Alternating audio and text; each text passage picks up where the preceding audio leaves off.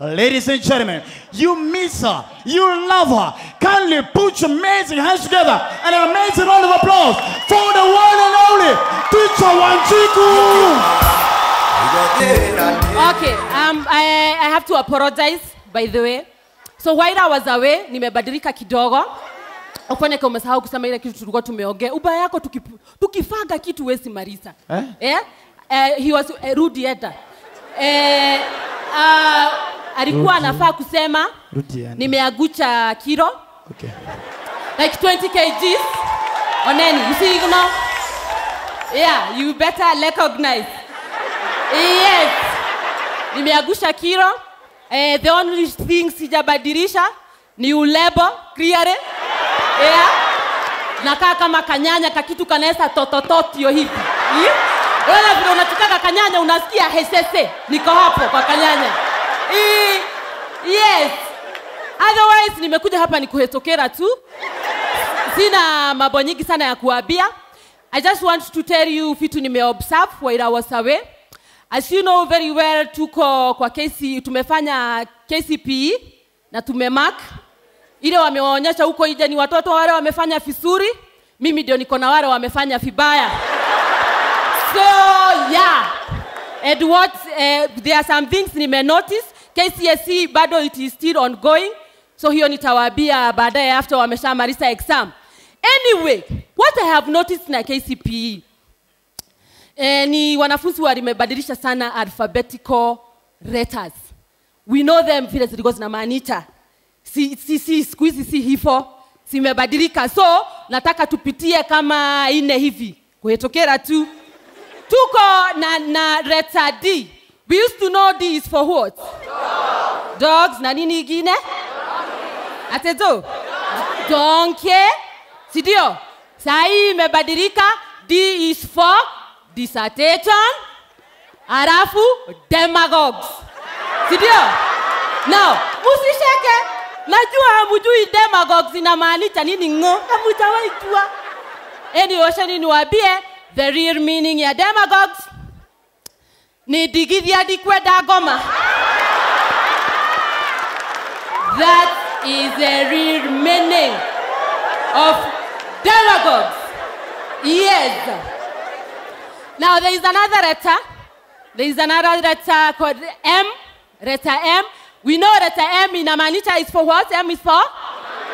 Mago. Another M is for? Manke. Mother. Lakini sai M is for miguna. Yeah? Alafu ikaenda hivyo ikabadilika, M ikakuwa ya misinterpretation. Now, what is misinterpretation? Misinterpretation is you understanding the way you want to understand because you don't understand what I'm saying. Sidio? Anyway, misinterpretation ni hiyo madhogodhani unasikia nimesema. So if I tell you, people are really misinterpreting, especially on social media. Ukijaribu kuupdate kitu mtu anataka kuibeba vile anataka. If I tell you, let me pick somebody looking lovely. Na by the way, hii ni comedy. Si wewe sawa sawa. If I tell you, for example, madam, uko smart. Yeah? Simaanichi ni wewe, na maanisha ni ile nguo umefaa. Sawa sawa. Yes. If I tell you, for example, nikisema kelele za shura hasikatazi ng'ombe kunywa maji. Na maanisha tu hivyo. Do not look for a deeper meaning. Na maanisha ndio hii maji, ndio hii ng'ombe na ndio hii shura. Sitakunywa tu maji. That is exactly what I mean. Nikisema, honestly, nikisema nyani haoni kudure. Hivyo ndio namaanisha. Haionagi. Hata ujaribu kufanya nini haitaona. Usianze kutafuta deeper meaning goja. Mimi ndio nyani ama mimi ndio kudure. Sasa nyani kudure. Yeah? Misinterpretation of words. Now there is another letter. Letter H. Now H ilikuwa inasimamia nini? Be attentive, amuka wewe na hata tujaingia saa 5. You H for house, igine heart. Sio wasikibe then nasema zangu igine hen. Sai, kahesh, can stand for hero. Like, what the hair? Like, hair, no. You know, ni hair. Kama sai, tuko na hair inaendelea now. Kila mtu anakuaga na kahero kake. Kama for example, na hii sishukuriwe yako kwa TV. For example, hero ya Rari Mado ni Miguna.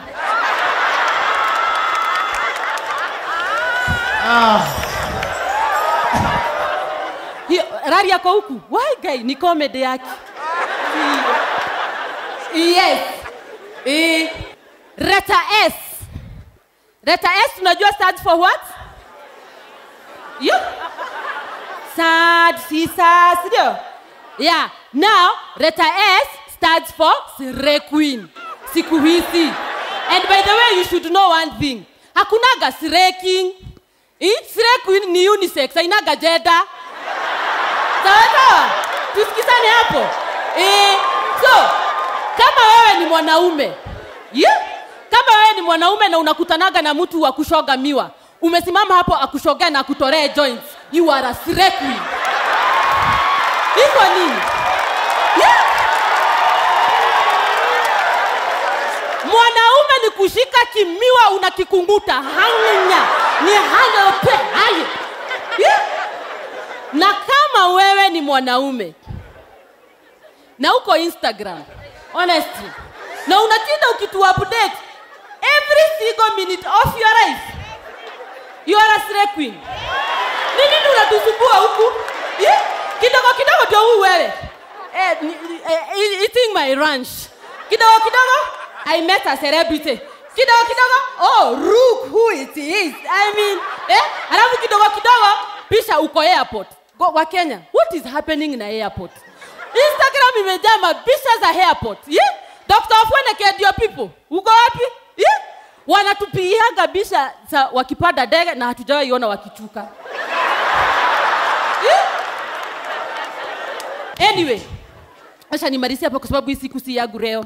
So, tumesema hero ya wanawake ni kinyosi. So, mara nyingi msee wangu anakuaga mara nyingi mimi nakuaga juu na msee wangu anakuaga chini. Na maanisha saruni iko juu na kinyosi Maria na Nyoro iko chini. Sawa wa Kenya. Rudini nyumbani, sawa?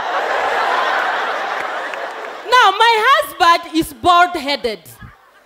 Nipatie picha ya Justice Darau pale. Sijui kama mnamuona. I just want to tell you which bald-headed we are working with there. Ndio munini. Give me that head.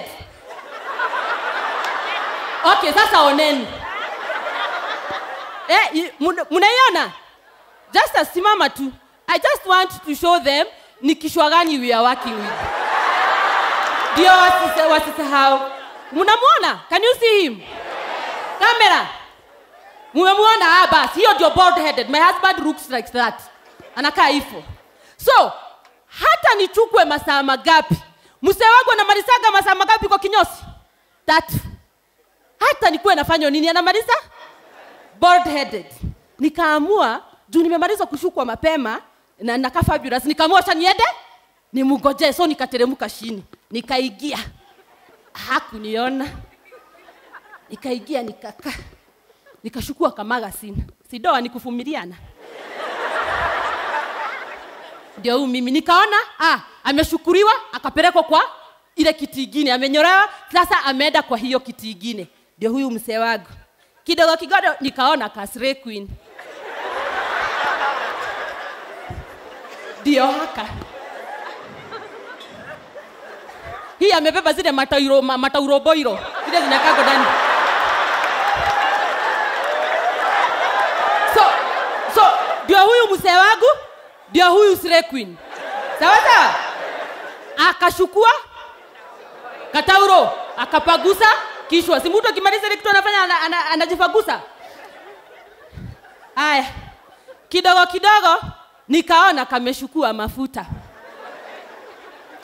Saa hii yote nasikia ni kama chetani ananiita. Unajua kale chetani? Yeah? Kakona huko ndani kako hivi. Okay. Niko tu hapa. Yeah? Akachukua mafuta akaanza kupaka mzee wangu. Na hapaki tu. Si unajua ukishaoga unachukua unani wewe. Umemaliza. Huyo hakuna. Ni hapa. Ako hapa. Mzee wangu sasa hiyo amefuga macho. Na acha nikuambie. I was very disturbed. Because hii macho mzee wangu amefuga si ati anaoba. Ni hii macho ya kufuga hii ya I am there. Yes. Oh my goodness. Wewe, ngoja, sijamaliza.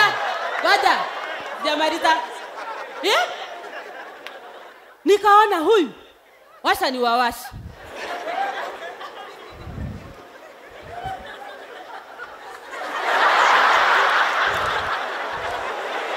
Bado ni mafuta anampaka.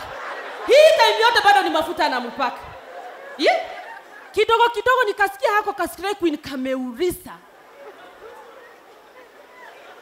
Nikufugurie chati ama utajifuguria? Sasa hapo nilisikia ni chetani, ndugu yake, dada yake. Wananiita. Ile jibu mzee wangu alipeana. Alisema fanya kama kawaida.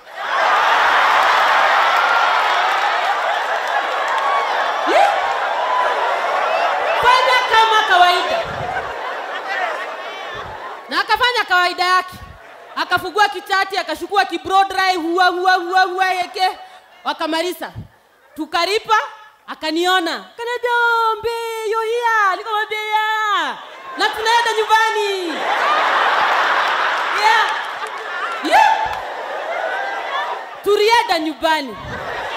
Turienda nyumbani. Baada ya siku mbili, niangalieni mikono kabla sijagada. Mzee wangu ananiambia nataka kurudi kinyozi.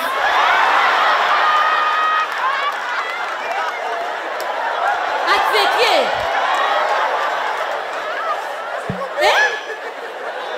Nilimwambia kaa hapo chini nikunyoe, nilinunua machini, sitaki ujinga. Iko nini? Come on. A standing ovation.